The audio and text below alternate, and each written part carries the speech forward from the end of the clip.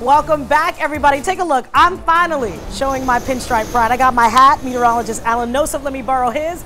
And listen, we got sports director Pat O'Keefe joining us from outside Yankee Stadium. All smiles, Pat. We're on the road for this amazing day.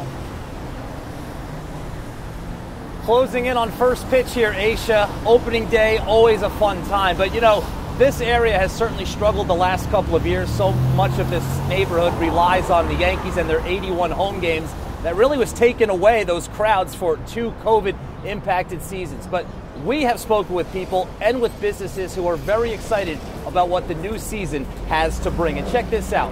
We caught up with Bronx artist Andre Trenier, cooked up a new mural to welcome back the Yankee fans. Trenier has been painting murals since 2003, and he's become a staple around the stadium with more than a dozen spray paintings, including legends like Joe DiMaggio and Jackie Robinson. And this year, he wanted something a little more personal.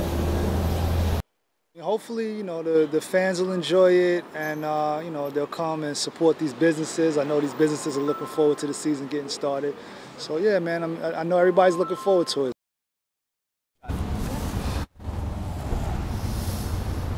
You can catch Trenier's work all throughout the neighborhood, the 161st Street and River Avenue area. It is terrific work.